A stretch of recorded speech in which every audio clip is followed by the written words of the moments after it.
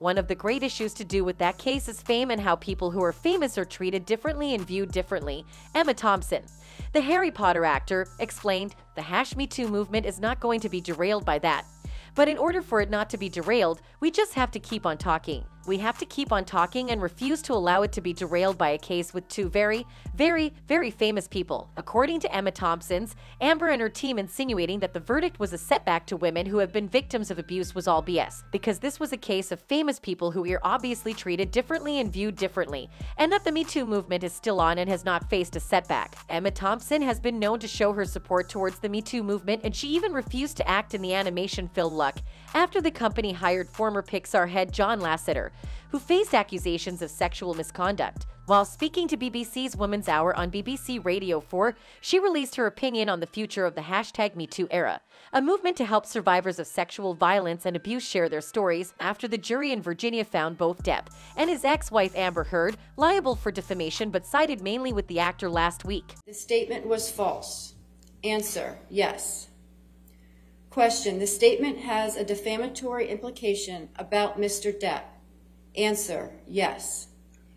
Question: the defamatory implication was designed and intended by Ms. Heard.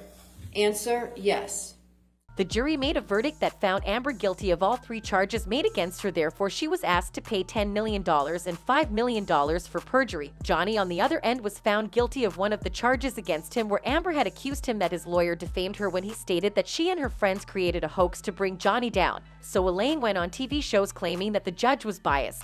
The jury followed public opinion and that the verdict was a setback to the MeToo movement, and that's why they are going to appeal. She today. What is her next move? She's right. Well, her next move is appeal. There were a number. She's heartbroken. She is heartbroken, and one of the first. Emma thinks that they shouldn't appeal on grounds that the verdict was a setback to the MeToo movement because a case where the 2 protagonists are that famous is not representative. And it's just very important to remember that this movement, which is about human kindness and is just so simple, really, and has been made so complicated, cannot and will not be derailed by one case. Honestly, Amber is the one who set back years of what women have tried to build in terms of having their voice heard, having a voice that is respected in the courtroom and even in the public. She was given the opportunity to explain herself, but all she did was commit blatant lies in court. She lied to the point where it could see through her stories and no one believed a word she said anymore. Everyone realized she was the assaulter in the relationship, regardless of the fact that the relationship the 2 of them had was super toxic. There's an audio where she claims he's the one who makes her crazy and he's the one to blame when she assaults him because Johnny had a tendency of running away during fights. I sit here and promise you I'll never get mad. What are you fucking talking about? I didn't fucking even have a fucking thing to lie about. What are you fucking talking about? Did you just fucking, did you punch me in the fucking jaw? Did you fucking kick, did you? Did You stop, don't investigate stop with study. the attitude. You're fucking full of shit. What lie? When? What conversation did I have with Travis? Big. She filed a restraining order against him, but we still heard an audio of her in his hotel room trying to beg him to let her touch him and kiss him. Is this how you wanted to end? Is this how you wanted to end? I don't understand. Is this what you want? No.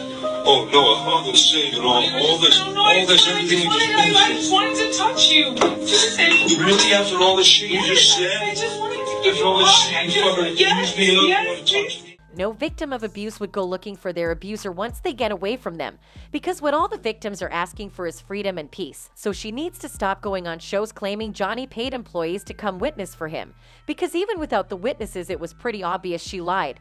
Of non-stop, relentless testimony from paid employees, and towards the end of the trial, randos. Anyway, she should pay what she owes Johnny and stop the crap about appeal, because she should be grateful she wasn't sent to jail for ruining a man's life. That's it for this video. See you in the next one.